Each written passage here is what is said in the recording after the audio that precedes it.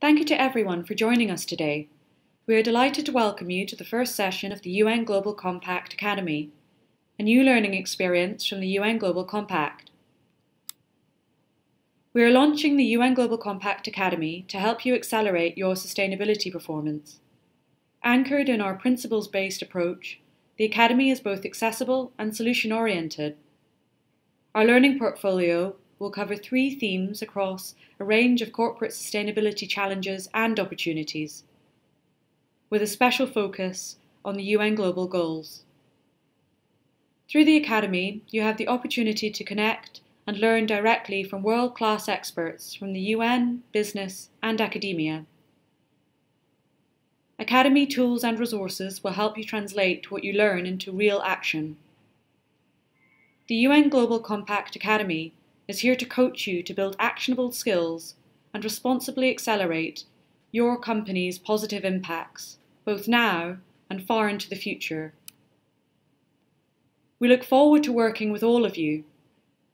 Now it is time to tune in to today's session to learn from John Ruggie and Lise Kingo on how to take a principle-based approach to the global goals, an approach that puts respect for human rights at the center of business action. Tell everyone a little bit about yourself, but then also concretely help us understand really what we're talking about when we talk about the Sustainable Development Goals, and John, your work at the UN on business and human rights. So Lisa, if you'd like to get started, how do we begin to enter this huge topic? Thank you very much. I'm Lise Kingo, and I have spent the first 25 years of my working life with business and been with the UN Global Compact for close to 3 years. It has been an absolutely amazing time because I had the pleasure of arriving more or less at the same time as the global goals and the Agenda 2030 was passed at the UN. So we have been dealing with how to build the global goals on the 10 principles that the UN Global Compact is founded on. And I really look forward to getting into some further details and practical examples today of how we do that. And it's just amazing to have John with us, who is the expert and the founding father of everything we have to talk about today. Thank you very much, Lisa. I'm John Ruggie. So my deep concern with the state of the world actually goes back a number of years. We are suffering today from some of the excesses of globalization. And the Sustainable Development Goals, or the global goals, as they're also known, provide a guidance for how we can move forward to a more sustainable world, both socially and environmentally. The problem was recognized a long time ago. In January 1999, when Kofi Annan, who was then Secretary General, first announced the Global Compact, he had this to say, and if you don't mind, I brought this with me. I brought it too. Okay. So he essentially said at the World Economic Forum that unless globalization has stronger social pillars, it is vulnerable. And here's the quote: "It is vulnerable to backlash from all the isms of our post-Cold War world: protectionism, populism, nationalism, ethnic chauvinism, fanaticism, and terrorism." And he added, "If we cannot make globalization work for all, in the end it will work for none." And I think we see signs of all of those isms that he predicted in 1999. Now, 19 years later, here we are trying to grapple with the issues that he outlined. And the SDGs, the global goals, the Global Compact, and the UN guiding principles on business and human rights are a set of guidelines of how to get out of this mess that we now find ourselves in. Now, to me, like the sort of mind-boggling thing about the global goals is, like, if you think about it kind of anthropologically, it's like, you know, people form communities and the communities form rules, and then we, you know, form cities, and the cities have laws, and nations have laws. I mean, this is truly, I think, the first totally global effort to codify how we're to live, just as a species, I guess.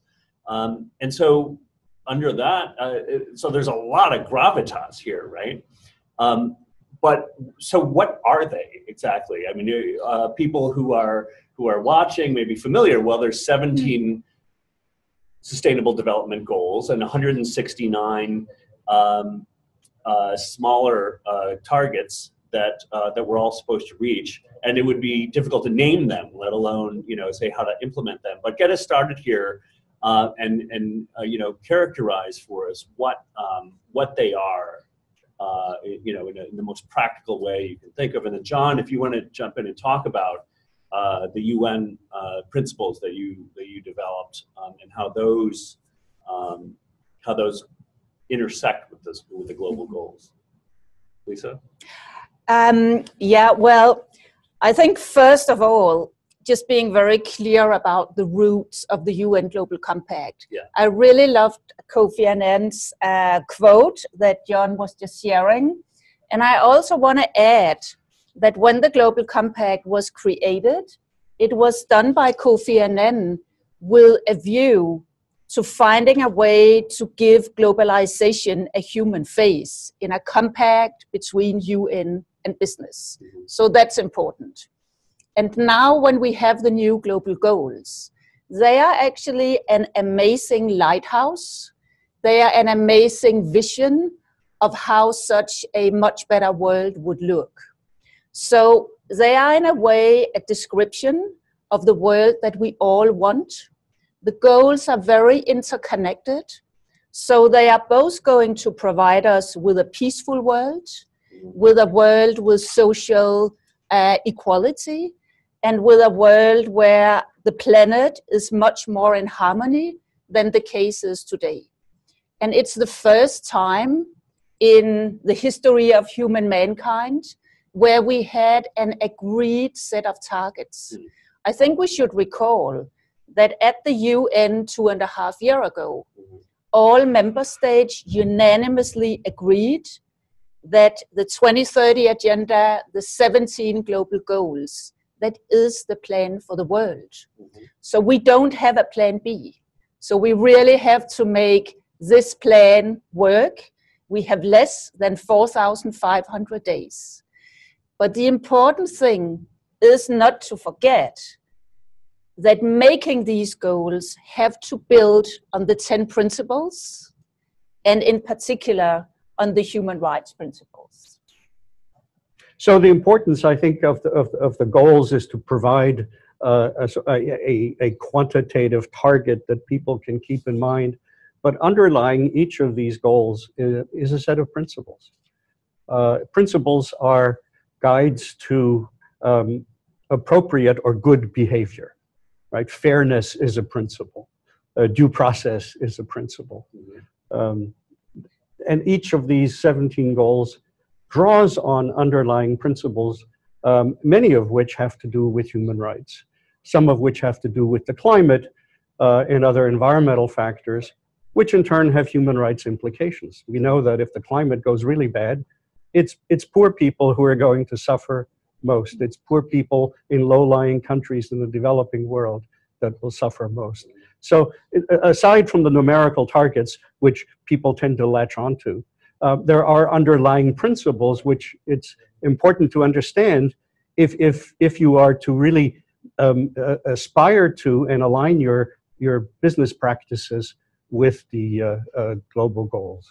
When we read about the goals, the 10 principles, the business and human rights standards, they're often just kind of received, right? We read about them, we hear about them, but like it's such a remarkable thing to have you here. Like, what was it? How did you develop them? I mean, it was a 6-year project, as I understand it. You know, these these, particularly the UN business and human rights goals, did not exist. And when you were done, they existed. So like, what was that process like? How do you, when you're constructing goals like this, you're talking to people, you're conducting research, how do you know you're picking the right ones and putting them in the right order?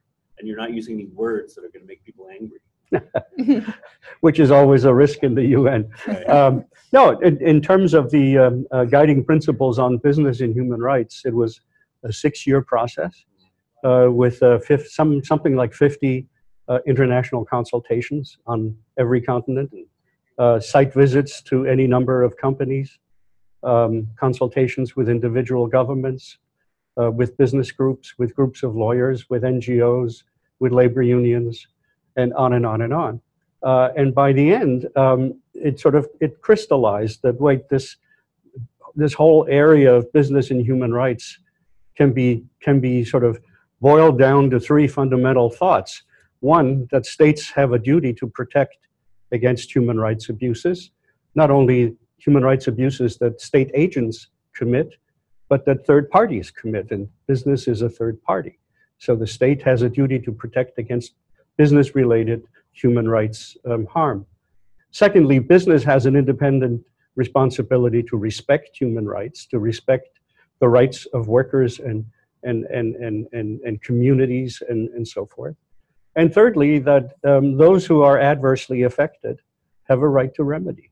And the 31 principles simply and commentary simply elaborate what those 3 foundational ideas mean. Mm-hmm. So we're here today specifically to help the viewers really get up to speed on how to implement all of these codified ideas.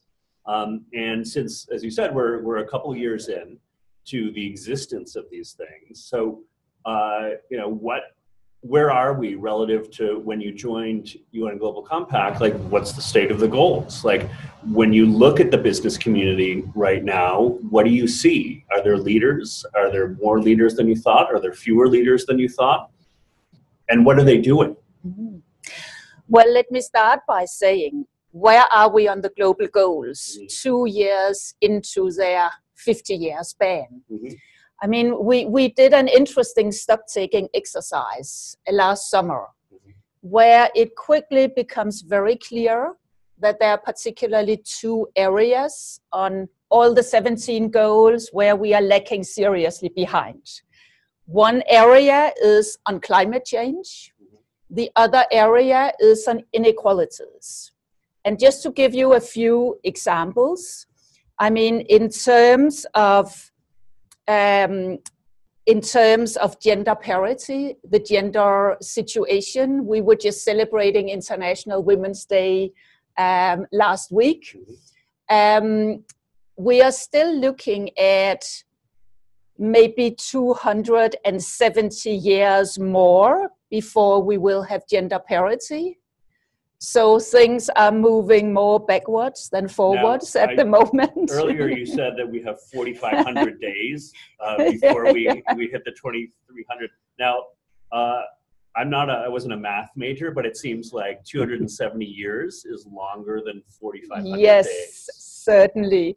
So we are not in a good situation when it comes to gender inequality, which from a business perspective is not very productive, because there's actually a 28 trillion upside if we could activate women across the society in the same way as we are activating men.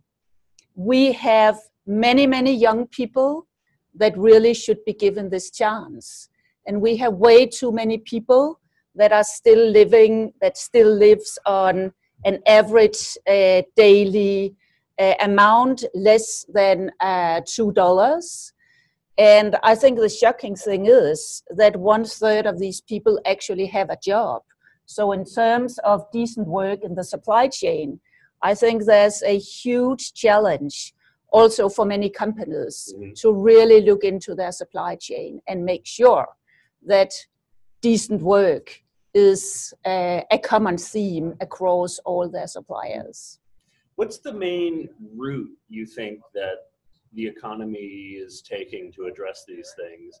I mean, is it governments writing rules and laws that are, that are being taken up by private sector companies who fall under the jurisdictions? Is it large companies that, as you just said, are scrutinizing their supply chains and making demands of their suppliers? Or is it a more distributed, bottom-up approach of individual executives, many, hundreds of who are with us here today? Yeah. Like, what is the dominant approach? Let's stop there first. Well, it's very interesting. We recently issued the annual progress report of the UN Global Compact, where we looked at both how all our companies are faring on the 10 principles, but also after 2 years on the goals. And I have to say, I think there are some really positive news in there. One piece is that 75% of our companies are saying that they are already working with the global goals, finding ways to implement them in their business strategies. In these companies, close to 70%, the CEOs are actively involved. And that says a lot about that the global goals has become a strategic innovation business agenda, and that many companies are basing their business strategy and taking inspiration from the global goals and the principles. And that's 75% of your companies, and you have an extraordinary number of companies. Yes, close to 10,000. Okay, so that 75% of 10,000 is not an insignificant number. As we're chatting here, I'm getting questions from viewers. One of them, touching on your comments of a moment ago, what are the most important actions businesses can take to achieve gender equality? This is a topic that in the United States has been a daily headline, bringing people really struggling with this issue in the United States and constantly elsewhere too. But what do you think? What can businesses do?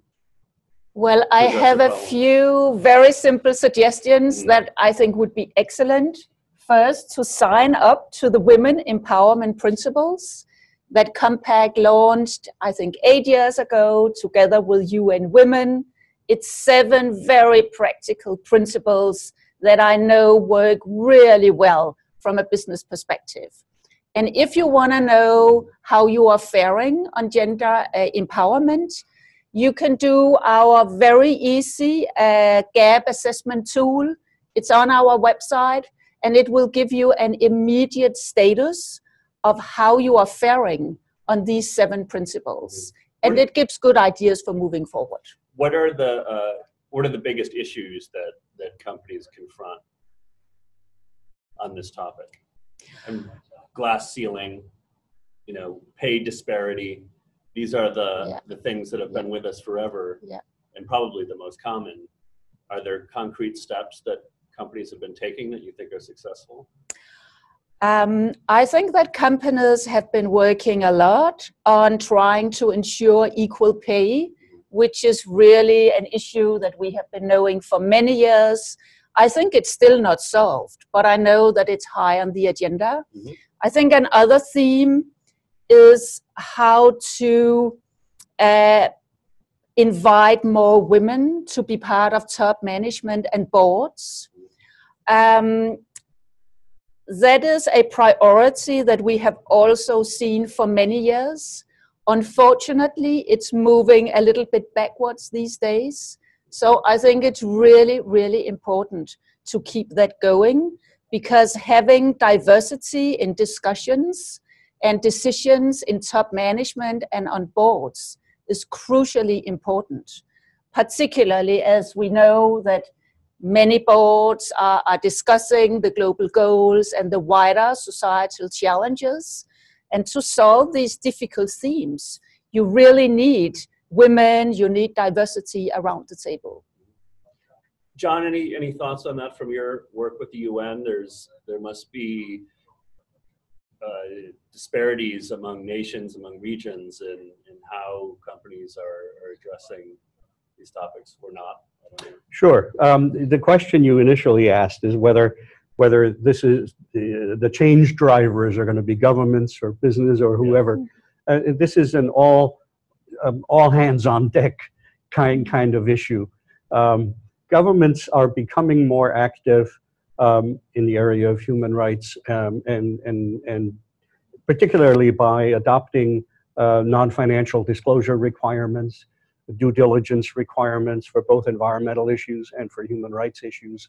That will have two positive effects, or has already two positive effects. Being required to disclose that you have no slave labor in your supply chain means that you actually have to dig into your own supply chain to see what's there. And that creates internal communication and internal discussion whereby people inside the company become aware of issues they might not have become aware of.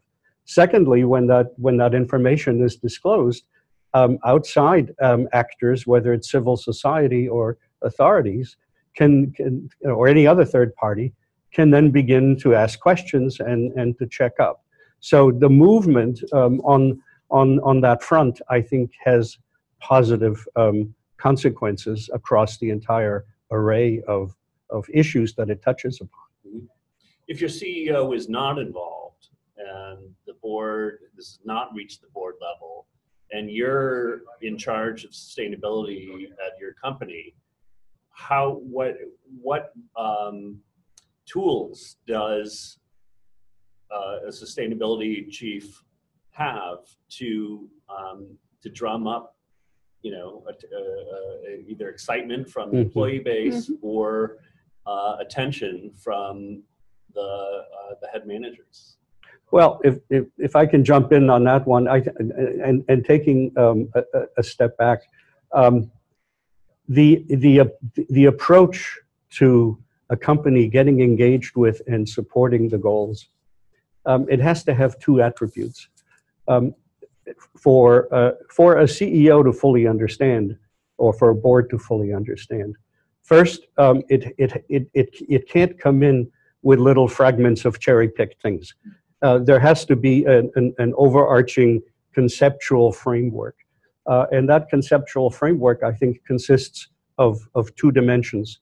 The first is that whatever we do, it should be principle-based, not unprincipled.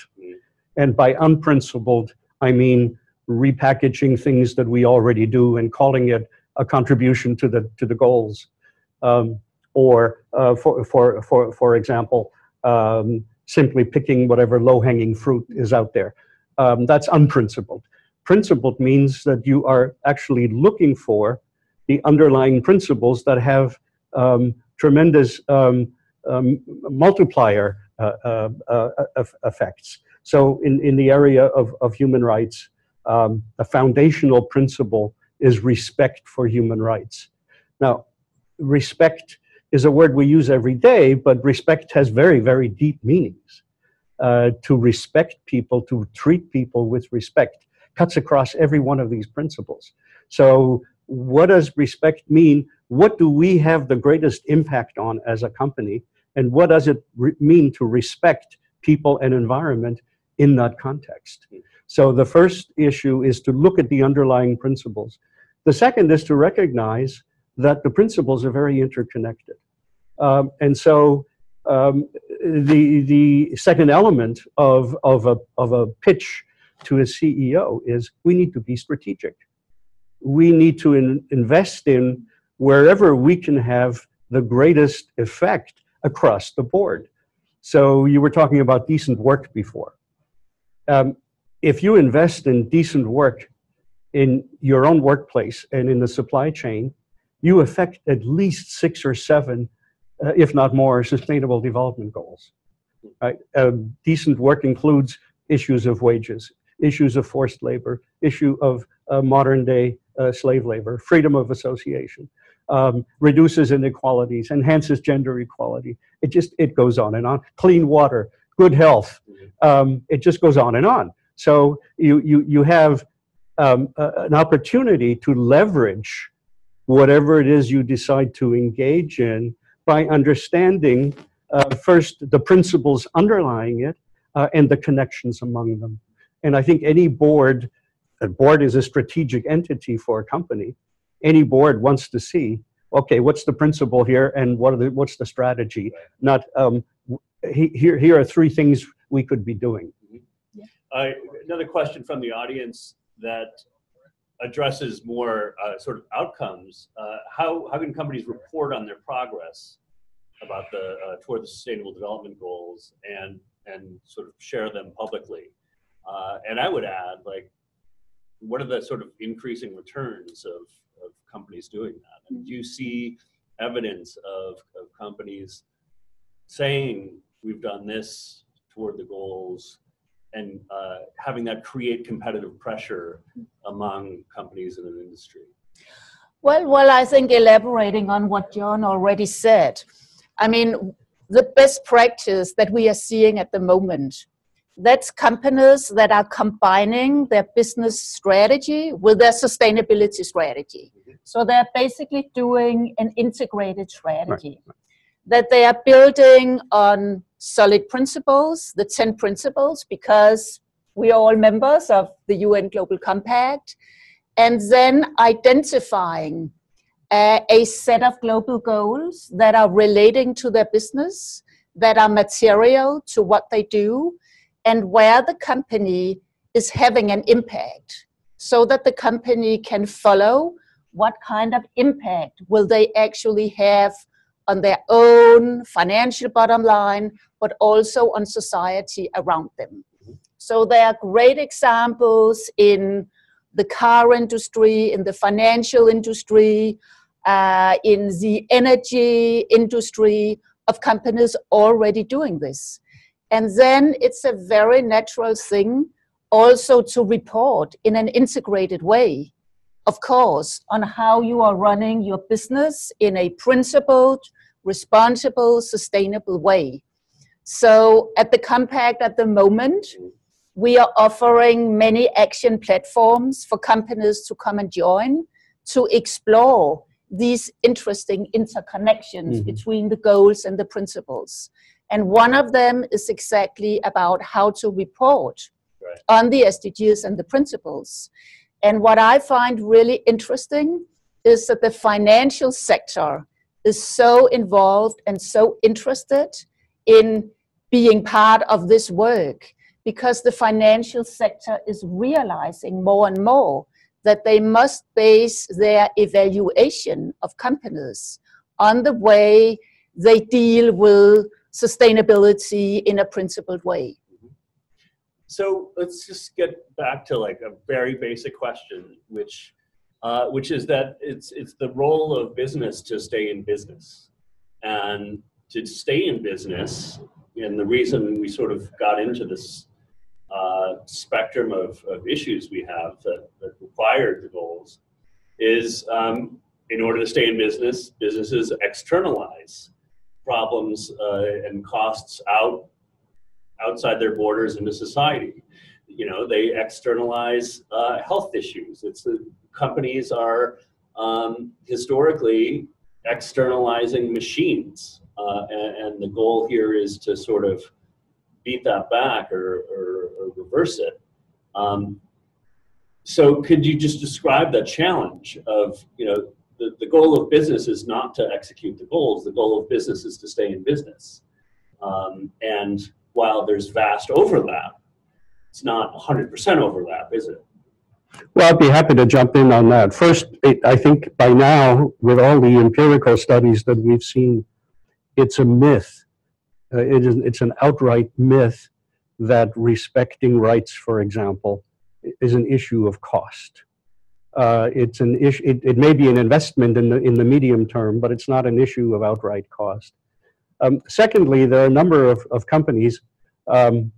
Lisa is not allowed to mention company names because all of her children are equal, right? Yeah. But you take a company like Unilever that decided some years ago when it adopted the Sustainable Living Plan. It essentially said, we're competing in a global market of 2 billion. all of us. There are more than 2 billion people out there in the world. We want to double the size of that market, but we know we can't do it with the current business model that we have. We fundamentally have to transform our business model.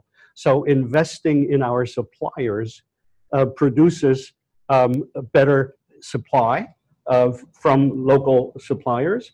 It gives them an income. They become buyers of things. Investing in literally in going out into Indian villages to teach hand washing improves health and makes people more productive. And it also sells more Lifebuoy soap at the same time. So a number of companies have rethought this business model that says we have to keep our costs to the minimum and pay attention only to the short term, because that way you're on the short-term treadmill and you continue to externalize because that's part of the cost cutting. But if the business model is transformed and you double the size of your market while holding your CO2 footprint constant as Unilever has committed, that's a sustainable policy as far as I'm concerned. I think it's interesting in your question that you bring up a little bit, oh, what about companies that feel the business of business is business? I think that phrase is almost dead. I hear that very, very rarely among companies. I think companies have mostly today realized that business is part of society. And if society doesn't thrive, neither do business. Which is why when the UN did the 3-year consultation process to identify the theme of all the global goals, business was very interested and very much part of this process. And I think many companies feel that they have an ownership of the goals as they look today. And they understand why they need to cover, you know, all perspectives of the world we live in, and why everything is interconnected, and why companies need to show that they are a very active player in being part of taking responsibility for the goals, otherwise we won't be able to meet them, but also how to turn risks into possibilities and opportunities. So I think that companies today are very alert to the fact that having a responsible, principled business strategy will help them do many things. First, maintain their license to operate in society. Motivate employees. Attract employees to come and work for their companies. You know, young people today are very critical, asking really good questions. It's also a matter of reflecting what your clients, what your customers want from you. And it's making sure that you are sort of channeling down or cascading down your own perspectives through your value chain, because companies today are also being kept responsible for their supply chain and what requirements they are putting to their suppliers. So I think there's a whole new, what could you say, business case today. And with the financial sector coming in, I think, stronger today than we have ever seen before, realizing that this is part of their business as well.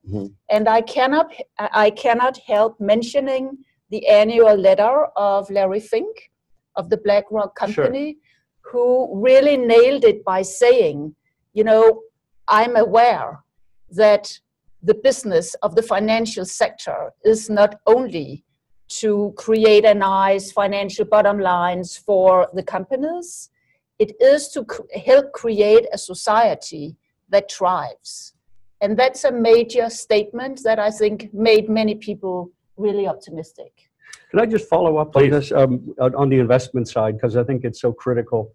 It's an emerging fundamental trend. We talked about ESG investing before. ESG. Just spell that out. Sorry, just in case. and investment that includes environmental, social, and corporate governance criteria.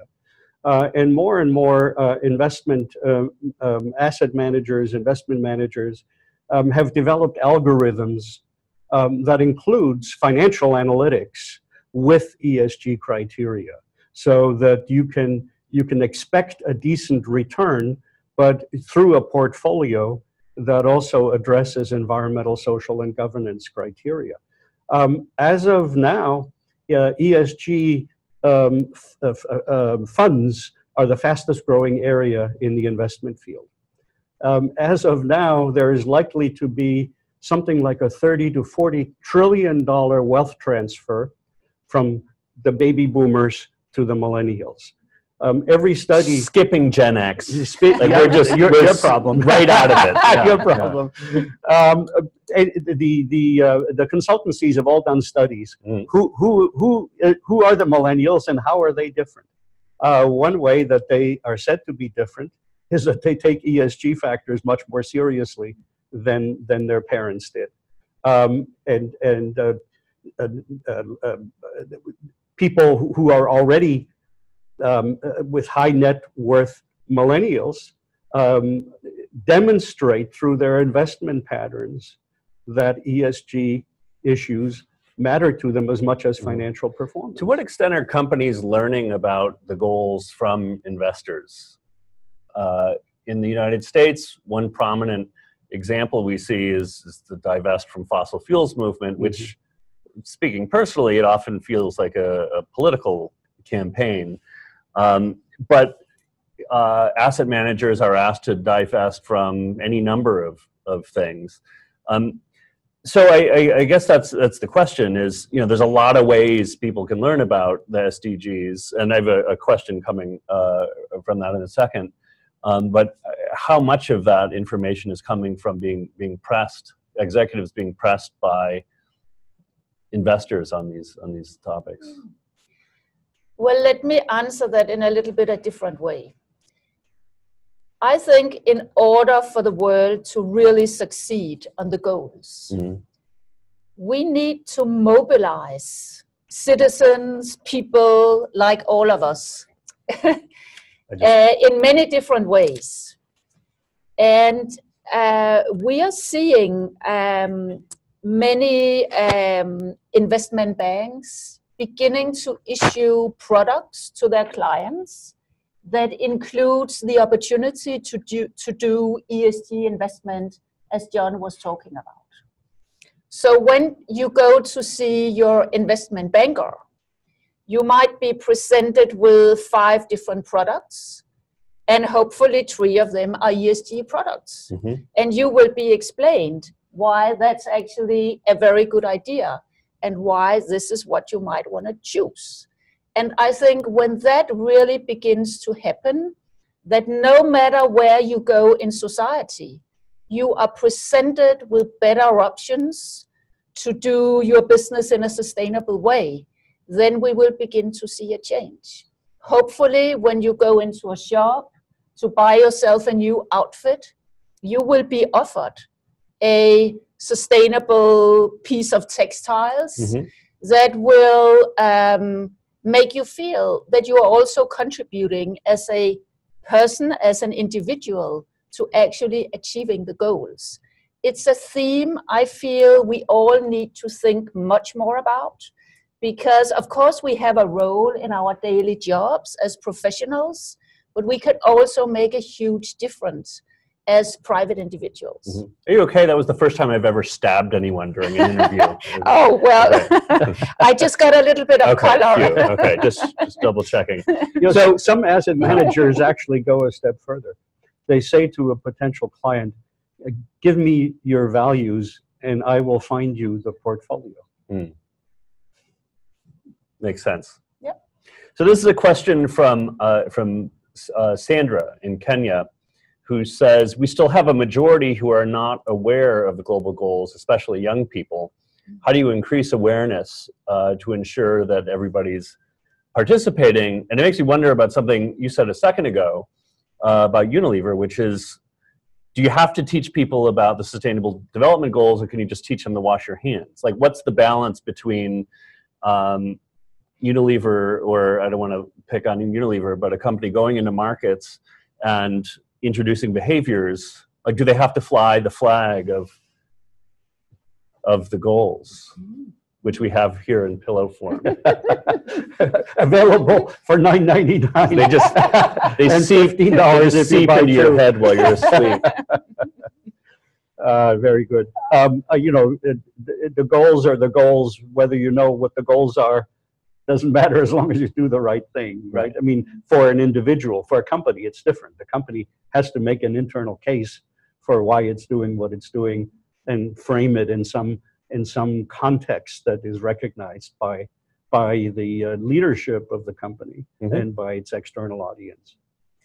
I'm so happy that we get a question from Kenya, because that's actually one of the places in the world where we have a great UN Global Compact local network. We have more than 70 local networks across the world, and they play such an important role in spreading the word about the global goals, both to all the companies in the country, but definitely also to civil society, who are also members of the UN Global Compact, and to citizens in many different ways. And I can assure you that when you look into activities at a national level, it's really encouraging to see how so many initiatives, so many engaged people, particularly young people, are picking up this ball and, you know, getting together, doing whatever they feel is interesting to create awareness around the global goals. And at the UN Global Compact, our vision is that we would like to create a movement of responsible companies, organizations, people that all want to drive the world towards the global goals. So we are very happy every time we see any organization built on principles really driving the goals. But I think, again, as much as any of us can do as individuals to get these goals across is really important. And if you want to have a picture of who is responsible for making the goals by 2030, just pick up a mirror and you will see your own face. Another question from viewers is significant, because we've mentioned a couple large companies and the top 500 or the top 1,000 brands that that are focused on the 2 billion richest people, obscure the fact that the vast majority of the world economy is made up of small and medium-sized enterprises who don't have enormous marketing budgets and who don't have the visibility that S&P 500 CEOs have. So what can smaller, you know, what can people who are running the bulk of the economy do from their smaller scale, I guess? Well, in some sense, the answer to that question is easy. It's a matter of scale. It's as simple as that. I said before that you have to have your approach has to have two elements. It should be principled, right? It should view interconnections. Any single individual can do that. It's a matter of scale. You and I can do that in our individual lives. So an SME isn't in principle different in this respect. It's different in the kinds of systems it can put together and in the diversity of issues that it can address. But I've never felt that there was this dichotomous division between large companies and SMEs. It's simply a matter of scale of what they can do. Yeah, I think there's so many great examples from all our local networks across the world that small and medium-sized companies are picking up this agenda you know, in their own pace, in their own scale. But the important thing is many small and also medium-sized companies are very innovative. They are entrepreneurial initiatives. And very often their idea built on a piece of wonderful innovation that has come out of one of the global goals. So social entrepreneurs would often want to improve the situation for people in their country and therefore put new products on the market that can do wonderful things that have never happened before. So I actually think that many small and medium-sized companies are driving a fabulous innovation around the goals that the bigger companies can take a lot of inspiration from. And since this is also an innovation agenda where we cannot continue doing business as usual now with the principles and the goals, it's very important that the small and medium-sized companies are very much visible and part of the entire exercise. We have, with just a couple of minutes left, we have a couple more questions that are good compliments. One of them is, how can the 10 UNGCP acronyms on the fly, I'm sure I messed that up, but I apologize, UN Global Compact principles, how can those serve as a portal into the larger UN goals? And then the other one is, if everybody could pick one thing to do, what would that be? Keeping in mind that a lot of the conversation is about doing all of them. But so A, how do the 10 UN Global Compact principles act as a portal into the bigger conversation? And then if everybody did one thing, what would it be? Well, if I hit it off, I mean, I think when all companies, when they join the UN Global Compact, their CEO sends a letter to the UN Secretary General committing the company to adhere to the 10 principles and to take inspiration from the global goals. So adhering to the 10 principles, mapping where you are doing well, where you're doing not so well, that's the starting point. And the goals is the lighthouse, is the inspiration for where to go. So I see it very clearly as the principles being the compass that helps us in the daily work with managing all the issues of running a responsible business, and the goals is the lighthouse, the inspiration. So it's very simple in that sense. Excellent. Two quick remarks from me. One, if I could do only one thing, I would focus on decent work, because every company has workers. It's the one thing that they all have in common. Right. And decent work, as I said, affects a half a dozen or 7 or 8 of the Sustainable Development Goals. The second thing I would say is that the notion of respect for human rights is not always well understood in the business community. In fact, one of the consultancies, when the SDGs were adopted, came out with this continuum it called, from responsibility to opportunity. So we leave responsibility behind and we grab opportunity, right? Well, everybody understands in the environment that if you treat the environment with respect, if you treat the issue of climate change with respect, you have a positive impact. And it's the same thing with human rights. You treat workers and people in communities with respect, or women with respect, you have a positive impact. So it's a virtuous circle or cycle, not a continuum. And I think not enough business people have understood that fact. And that would be my concluding thought. Okay, Lisa, any concluding thoughts? Well, I would like to invite everybody to help us making global goals local business. It's such an important thing to keep up the momentum around the global goals.